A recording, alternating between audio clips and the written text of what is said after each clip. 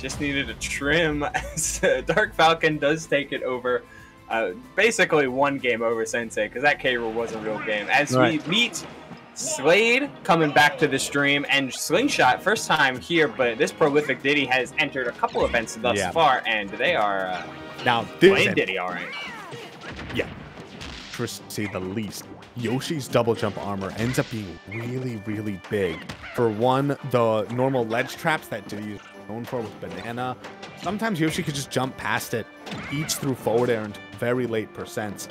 Not only that, but an option that Yoshi can actually choose, especially on a stage with platforms like this, is to just like drop and then double jump right in his face, and then react to the fact of if he throws Banana or throws out an aerial or something, you armor through it and punish. Like, double jump is the fact that double jump has armor is going to be absolutely crucial, and we'll see how whether or not Slade can really abuse it, or whether he's just going to play the game style that we've seen from him, using that gorgeous platform movement to get all the damage.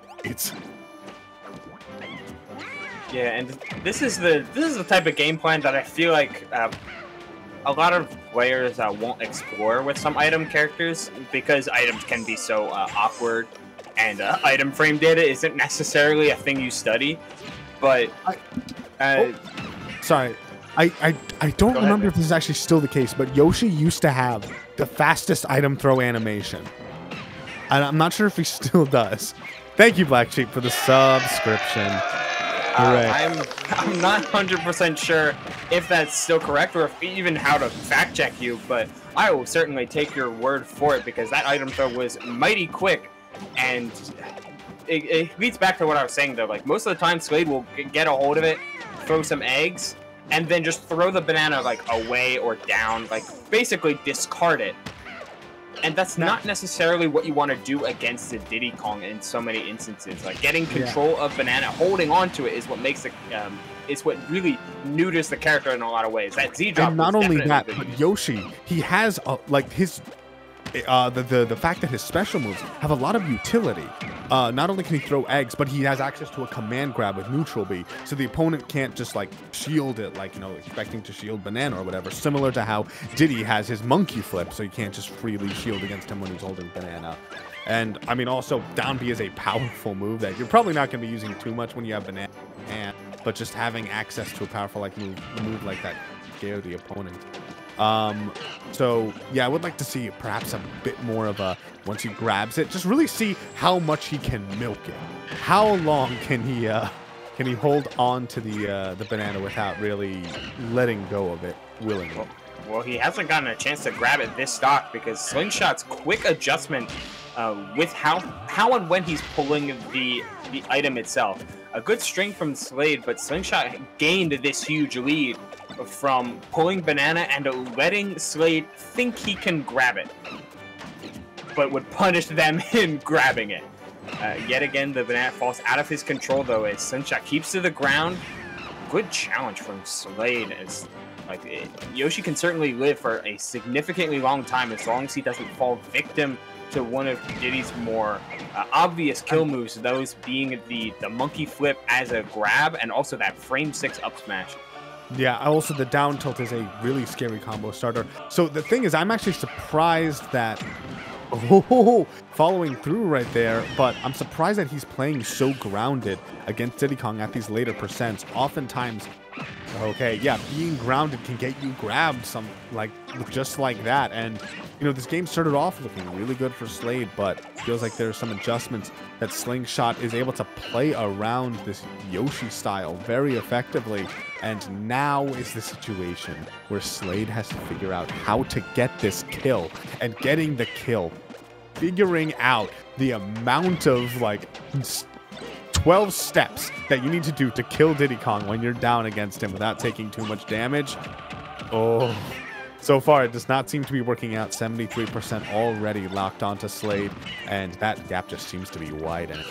Yes, it really seems like SlingShot got used to how Slade wanted to play this matchup and said, okay, yeah, I'm just gonna, I'm not gonna commit to jumps unless I don't have to. I'm always gonna make sure I can land somewhere so I can hold up block. I'm never scared of you grabbing me. Even if you do grab me, I'm not afraid of that. Like, it's just been fundamental, quote-unquote, Diddy Kong play, where he has banana in his hand, or even if he doesn't, he's pressing forward and taking stage with just by blocking and making Slade feel afraid of it. That up smash out of shield, not up smash, up air out of shield is definitely huge to make this somewhat even. But as time starts to wind down, like it's... At this point, Slade basically, his win condition is an edge guard. We haven't really seen anything like that just quite yet. But definitely Yoshi can take very early stock from Diddy Kong. Oh, but not going to get the chance. That banana, the aerial banana to up smash, actually still going to confirm, still going to be enough. And we have game 1 for SlingShot. And I mean, like, it's just... That move is just so good, comes out so quick. Frame 5 even. Excuse me, I was a little bit incorrect, but I mean it still proves the point that Diddy doesn't really have a lot of trouble killing characters that only want to stay in the air, as Yoshi does. And not that Yoshi can't get out of some of his more combo-oriented kills, but having that big killing anti-air makes a big difference in a matchup where SlingShot doesn't need to be afraid, doesn't need to be willing enough, or doesn't need to feel pressured to try and go anti-airing and chasing down Yoshi in midair. At the same time, I don't think we've seen really anti-air up smashes. The last up smash we saw was to catch a landing, and it was confirmed off of from a banana. We'll see if we end up having Slade try to be a lot more aerial this game. Ooh. Yeah. What? It seems like that was a cheeky combo with the reset or with the extension on the platform. Like these falling up air is something that Diddy Kong's, I believe, as of recently, we're starting to experiment with in order to extend some of their throw combos from 2-hit to 3-hit or even 4-hit, and it's looking like SlingShot is starting to take a little bit of notes or show off some of the practice. He hurt shifted ever so slightly with his standing grab in order to avoid that. And okay, finally maybe get one of his combo starters done for himself. No, but I like this trying to. Oh right, no, he throws the banana out again. Just wants to engage on his own terms, I suppose. But yeah, so far, I mean, giving Diddy access to that banana, I personally like to think of it when you get Diddy's banana as Yoshi, you get to play a nice little mini game where you're not allowed to hit the A button. I mean, it's a mentality thing, you know? It is an idea, but that the banana didn't quite true confirm because it hit Slade while they were in the air, but the spot dodge still getting covered by F smash. Pulled the trigger a little too soon, but it's 2 hits for a reason, and we definitely take those. Now SlingShot can resume to what was working in game 1, which is, hey, I'll gain some space, pull some banana, and kind of let you try to interact with me on shield when I'm on the ground, because you're definitely feeling the pressure now once I get this huge lead. It's the coverage on the landing, yes, with a quick grab, something that SlingShot's been mixing in super well. Slade, yeah, starting to get a little bit nervous, throwing out some of those big kill moves. That anti-air will certainly do it, or that air, excuse me, but not finding the kill. And SlingShot gets back to center thanks to that monkey flip. Now, one of the reasons why Yoshi can really struggle to kill Diddy Kong is his very small size. Yoshi is a character that has really solid aerials, but when a character is short and mobile, like Diddy Kong is, it really limits sort of when he can choose to throw out those aerials. I believe that actually broke his double jump armor right there. So we are at the point now where forward air is breaking Yoshi double jump armor. That can be really relevant once he gets put off stage. Okay, good job following through right there. Finally takes that first stock, but 108%. He's going to have to do a lot of work here if he wants to make up this deficit. And we've definitely seen SlingShot before and currently not feel all that afraid just to let the clock wind down and wait for his opponent to give him the opportunity to throw that banana out of shield and get the kill off of it. Almost reading the and he re-grabbed the banana during the tech, meaning that he could actually punish with a banana throw. Oh, gets the trip, but doesn't actually get the strongest punish he could have. Oh, okay. So Yoshi has some really good defensive options, you know, once he gets hit. But oh, the spacing on that was absolutely phenomenal. You know, it's a really good option in Smash Ultimate, and dash back into basically anything. And Yoshi F Smash, certainly with its massive hitbox, is gonna be a pretty good one in that spot. As 64, like if SlingShot's not careful, this can slip out of his fingertips very, very quickly.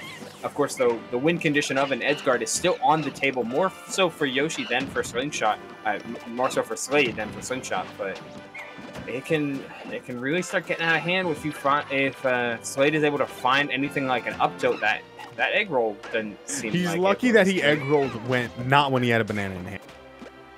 Yeah, that's certainly true. They're just whiffing now. They're whiffing in each other's faces, but nothing is really coming from it. They're still trying to apply that pressure in mid-stage without overcommitting. Like, it's a very dangerous period if you are Slade, because of how, like, with every interaction that you lose, you take closer and closer to when things like just raw forward air or up smashes will start to kill. And while we don't see them much, we can start seeing them soon, especially with SlingShot starting to look for down tilt. There it is. Okay, this actually could be huge. He's been tech rolling in quite a bit, and for the most part, Slade has been picking up on that. 69%, not necessarily the percent where he can be, okay, now he should be scared. 92, both of these players are definitely at that percent. We're seeing the back airs coming out. Back air up here with the right positioning can probably do it. He actually sucks him in from the Yoshi bomb. That absolutely would have been it if the hitbox had come out, but it was, I guess, just frames away from happening. And now as it stands, 148% onto Slade. He's trapped on this platform and unable to find his way back down to the ground. Good job understanding that up smash is kind of what he's really looking for. There's another one, but that one doesn't. He just gets it. The roll read runs right through him. God, that game almost ended the same way game 1 did, but just a little bit late on the trigger pull was SlingShot. I hope that's in the replay. Yeah, it seems like it. Like, he throws the banana upwards, but doesn't react, or very least buffered a jab by accident.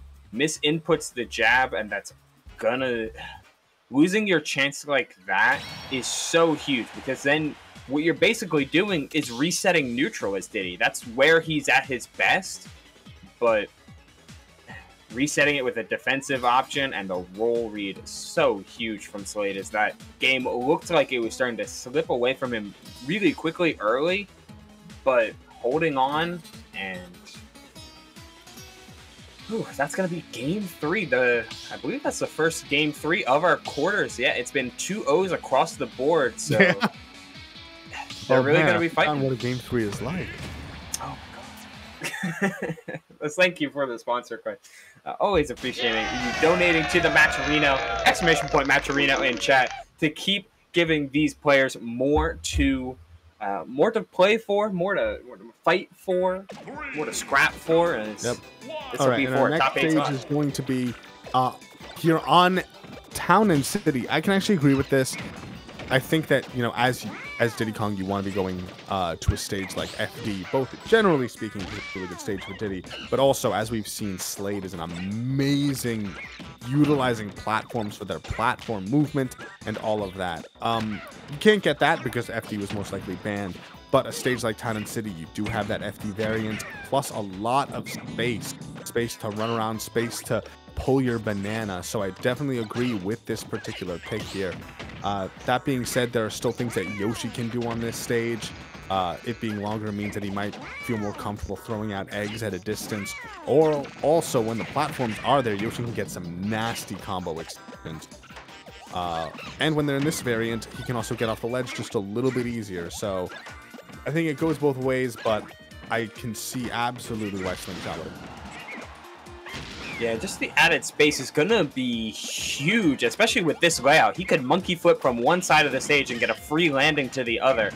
As long as he's not too predictable with some of his monkey flip timings, then it's gonna be difficult for Slade just to keep track of his trajectories. Because even though Yoshi can run people down in midair, just as better than most characters, it's the mix-up of timings that really changes up characters, changes up playstyles. That's exactly that up smash and that banana throw really did, because that was a far toss. He up smashed, I believe that was a down tilt on his shield. And I think that was probably a read. I don't think you can safely up smash even like a poorly spaced down tilt, Diddy. Okay, reset, and he pushes him ever so gently closer to the ledge just to get him further off stage. And now 96%. Keep in mind, back in that game too, SlingShot could have won this whole set if he didn't misinput that, buffer that jab by accident. And all of a sudden now in game 3, 103%. He's actually looking like he might be dropping down to his winner's bracket stock in just a moment here, depending on whether or not Slade can find this finishing blow. And that's always the question at the end of the day, is yet another up smash coming out from Slade's shield. It's been working thus far, and despite you were correct, by the way, Diddy down tilt, it's -8, which means the frame 11 up smash will not be able to punish a down tilt on shield, unless you recognize that SlingShot has been constantly throwing out 1 or 2 down tilts and 1 or 2 buttons on Slade's shield before actually doing anything defensive or doing anything else. So, hey, good on Slade for recognizing it, and good on SlingShot for seeing the startup of the Yoshi bomb and just rolling out of there and getting a huge punish because of it. This game is evened up quickly as he fell out of it. Breaks my heart every time I see it. But I believe that was another roll read. Seems that at these higher percents now, Slade picking up on those defensive rolling habits. But the fact that it didn't connect, like we know how in that game 2-0, the heartbreaker moment for SlingShot was when he accidentally buffered jab. In this game, depending on how this pans out, it might have been that, down B just not working as God, aka Sakurai, had intended. Yeah, but quickly, Slade evened the game back up as we're back into a precarious spot. Banana showing off its own sentience, I suppose, as it comes in clutch for Slade. Tech rolled in.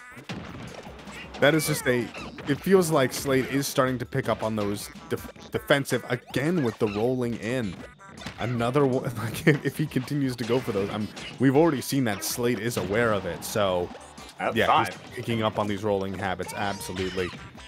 Oh, I'm not quite sure what that was, but could be really costly. Actually, the fact he missed his tech there meant he didn't have to worry about a tech chase from the side B, and runs up underneath him. That up smash, the range on it is actually really big, and just the tiniest bit of his toes connecting onto Diddy Kong. That's actually going to be Slade picking up the set, winning it 2-1 after a huge comeback in 2. Yeah, and these monkey flips were being scouted ever so reliably by Slade late into these games. Like, he'd been doing it quite a ton, almost as much as he had been rolling or tech rolling in. And the up smash, while maybe he was preparing to try and punish something like monkey flip and they just reacted a little bit to it and couldn't get there, it works just as well to call out jumps. I mean, look at the height on this man. Speaking, look at those toes. Like that's like pressing toe to toe. Beautiful. It's like a metaphor. What are you trying to show us, Devin? Are you trying to show us the range of that move? Keep in mind, actually, that if we go to the frame before this, I think Diddy Kong actually extended his feet a little bit even further down because of the animation for, yeah, like he got pushed up. Like, look at that. See, yeah, his feet are like going down because it's the banana pull animation, and then like he jerks back into his hit stun animation, or like the hit lag animation rather. Yeah, he kind of. No, this is like you can see where those toesies connect. Yeah, he stretches out, he flails a little bit because of the banana pull. That looks like a power move, like like a duel, like I'm gonna give you a boost, buddy. Don't worry, I got you, bud. Yeah, but generally speaking, I think it feels like at the end of that, the big adjustment that Slade made is he recognized the fact that it felt like in those defensive positions, SlingShot wasn't throwing out any hitboxes. He could just comfortably run right at him, run right through him even, and then just wait and react. He didn't have to worry about, like, I'm running at you and get down tilt up smashed. There wasn't really any sort of, you know, quick aggressive moves that were being thrown out in his face to counter that. Yeah. I believe, are we moving on to top 8 now? Is that what's happening? Yes. Okay. Yeah, Mind if we throw to a quick break just for a moment? All right. So, yeah, we don't have quite the entire bracket yet, but we'll be back in just a moment with more of this high octane action.